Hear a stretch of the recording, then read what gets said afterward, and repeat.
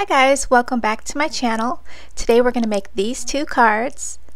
If you haven't checked out the previous video, I do go step by step to show you how to color up the pumpkins like they are in this video. I'll have that video linked below if you want to check it out. We are using my digital stamp Pumpkin Spice. It features 7 files, so you get a variety of pumpkins. You'll get the pumpkin with the coffee mug and the pumpkin spice, so you can create some fun cards. And we're going to make 2 of them today. So you can purchase these images on my website, nottoshabbyshop.com. So let's head on over to the craft table and get started. We're going to use the new Whimsy Slimline Card Builder die. This die has wonky stitch, and it has a circle, an oval, and a square with wonky stitching. And today I chose to use the square. I'm going to use some pattern paper on the inside. I have all my pumpkins cut out and ready to go for future projects. So my card base here is the same size as this Whimsy die, so that made it easy to measure out. I cut the squares out in the middle and used pattern paper to match my cup. So all I have to do is add some glue and add my sentiment. I used this die from MFT to cut out my sentiment, and I forgot the exact name of this die, but it's something like a slanted sentiment strip die. I'll have it linked in the description box. I do have one available in my shop, and it happened to be the perfect size for the sentiments that come in the stamp set here. So I'm going to choose which one I want for this card, and then I can use another sentiment for another card that I'll be making. This would make a great shaker card. It's a nice thick frame that I have going on. I should have thought of that. I would have done that right now. But it's too late. I added the glue already.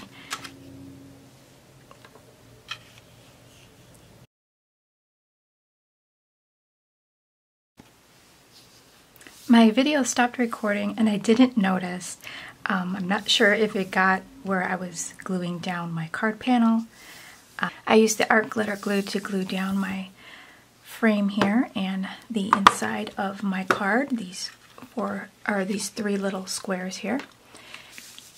I like using this Wendy Vecchi Make Art Station magnetic board to hold down my card while it's drying. It allows it to dry flat, and I really like that. This mat is actually meant for stenciling, to hold down your stencil while you're ink blending. I love it for that, but I always use it for this reason, and I just love that. And if you are interested in picking one up, I do have it listed in my Amazon store. It's linked in the description box all the way at the bottom, and it's under tools. Here are my sentiments ready to go. So I'm going to use these 2 images here, and I'm going to put them in the corner.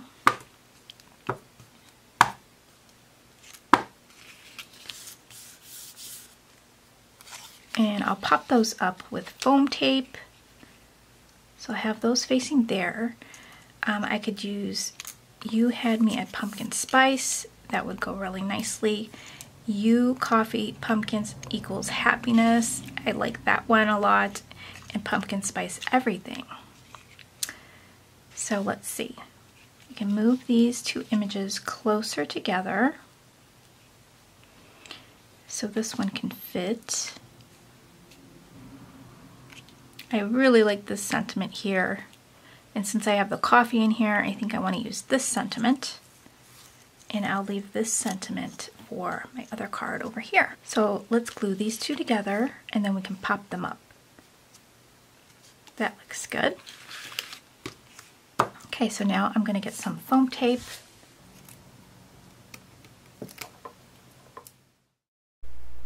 I also went ahead and added some foam tape to the sentiment And we'll just adhere our images down.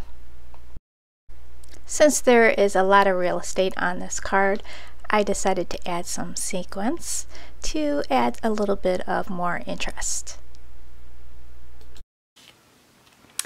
And that will complete this card. I hope you enjoyed it. I do have the 2 images left over to make a cute card. I think I'll leave this one really plain and simple with white space and these sentiments. I think it looks cute already, so we'll whip up something really fast. So I'm going to cut my panel down with a wonky stitch. I used my Avery Elle wonky stitch die. I don't have this one in stock, but if you're looking for a wonky stitch die, I do have a great one from Cat Scrappiness that is in the shop. I'll have it linked down below for you. I want some like ink splatters. Now I can just do some ink flicks with a paintbrush, but I do have a new release out that has some splatters. So actually 2 of my stamp sets have splatters that you could use. So we've got the finer splatter here from the Pumpkin Spice Everything stamp set. And then for the fall gnomes, there's 2 here. So I'm thinking about using one of these.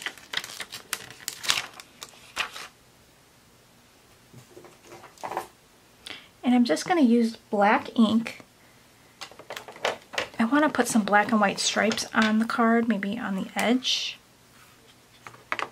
And I don't have any black and white stripe paper, but I'm going to color my own with Copic markers. I saw that on a video recently, and I thought that was a great idea to make your own black and white stripe paper. So I'm just going to ink this up with the VersaFine Onyx Black ink.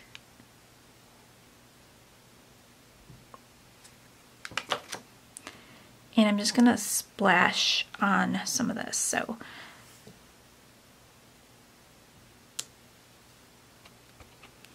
and I'll turn my stamp around so it doesn't look the same each time.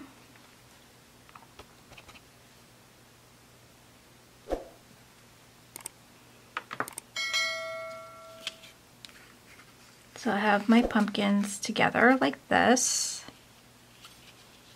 And I did cover up one of the splashes, so let me put one on top. I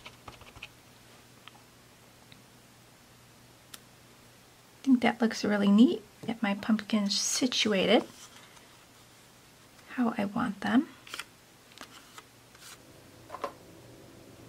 And then I'll have my sentiment at the top there. I'm going to use my stamp scrubber from Picket Fence Studio. I like using this scrubber, especially when I use the inks that kind of stain your stamps. Kind of scrub off the ink and then dry it up with my stamp chamois. I'll link the scrubber down below. It's in my shop. So I'm going to get my card base. So let's see, I want to do some black and white stripes on this card. So this is going to go in the center, and I want to do some black and white stripes on the side. So I'm just going to take a black marker.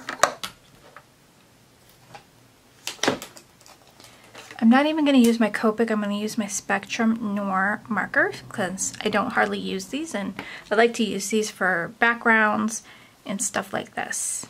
I'm going to put something underneath here so I don't get ink all over this.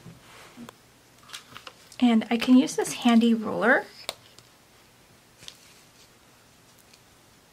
to get my lines. I don't know if this will come in handy or not, but we can hold my paper down with this. There's a nice grid on this mat, but I don't want the lines to look very straight anyways, but kind of like a guide. I can kind of use that as a guide. I'll get ink all over the ruler, but I'm not too worried about that. You can wipe it off with some alcohol. And I'm just going to And then maybe I'll leave one block white. This will kind of be like a guide. Like that.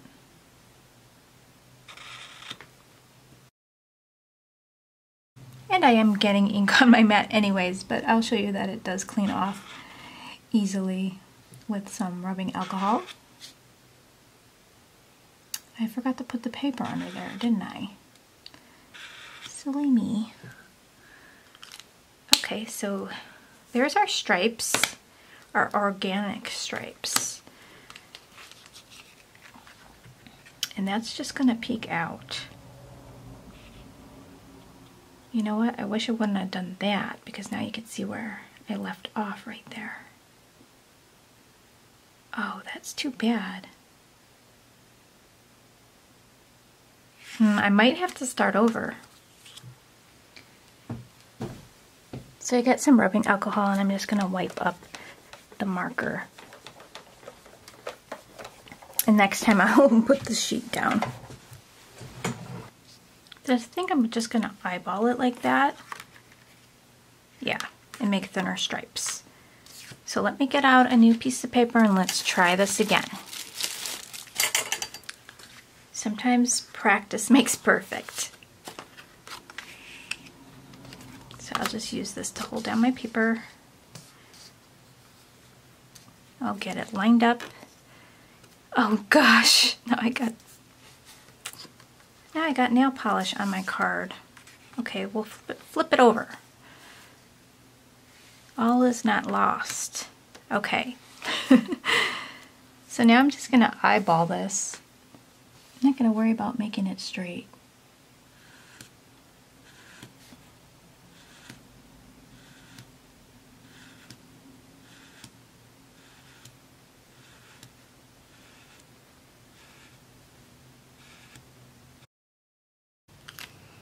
Okay, let's check.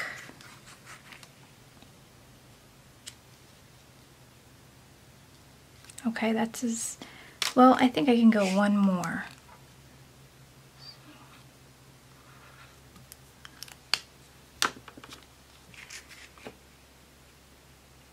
Okay, that's as far as I'm gonna go. I hope this is gonna look good. This is an experiment, for sure. So I'm gonna have to line this up. What do you think? Hope that looks okay.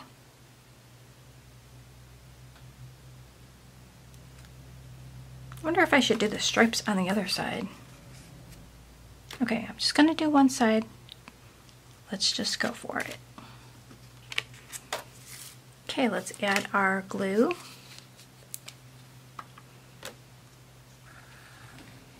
This is just having fun with card making, right? Just experimenting. I think it's fun. Okay, so let's try to line this up.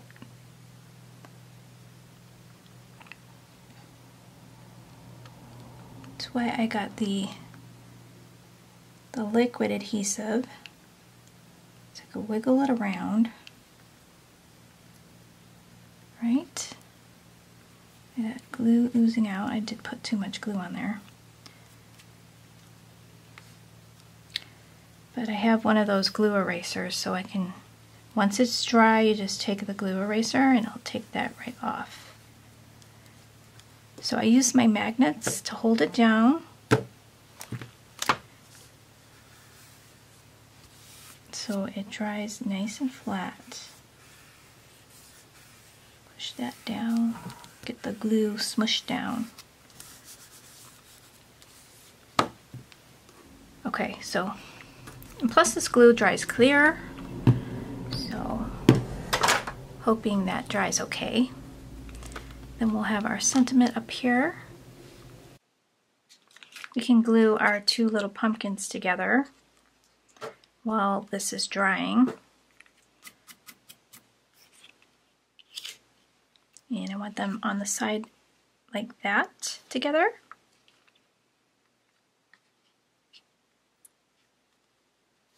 So I'm going to add some glue to the back of one of these and just glue them roughly together.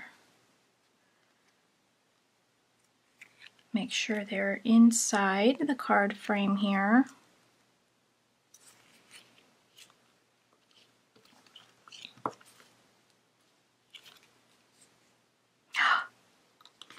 Oh, I'm so glad I didn't put this down because it actually goes this way. It actually goes this way on how I stamp those, I think. Oh no, I'm not sure. Does it?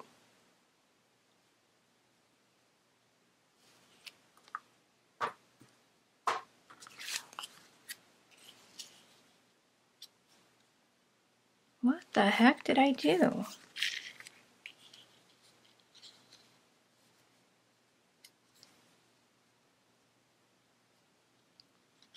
Okay, I just glued the pumpkins weird. That's all. Okay, so we'll have it like this. And then we'll have it like that. Okay, I think I like the stripes on this side better anyways. Okay. So we'll put some foam tape on the back of this.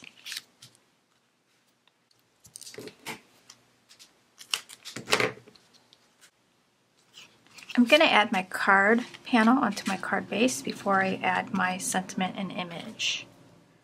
I'm going to use the Misty to line this up because I'm not having a very good day. I keep having mistakes and I don't want to take any chances here.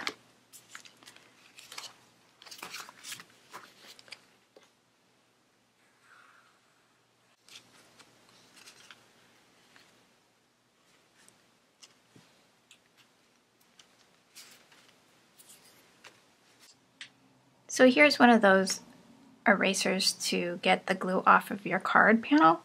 This is listed in my Amazon store if you are looking for this item. So you just lightly erase the glue and then it kind of rolls off. So I've got my foam tape on the back here and let's just glue down our image and our sentiment, and we will almost be finished with this card. So I can have the sentiment covering up the stripes or right here. I think I'm not gonna, well, I'm not sure.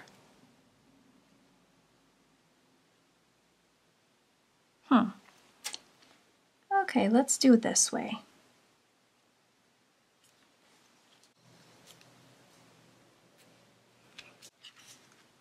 Okay, so now that will complete this card. What do you guys think? I'd love to hear your comments down below. I'll have everything listed in the description box for you. Thanks for stopping by, guys, and I'll catch you real soon in the next video. Bye, guys!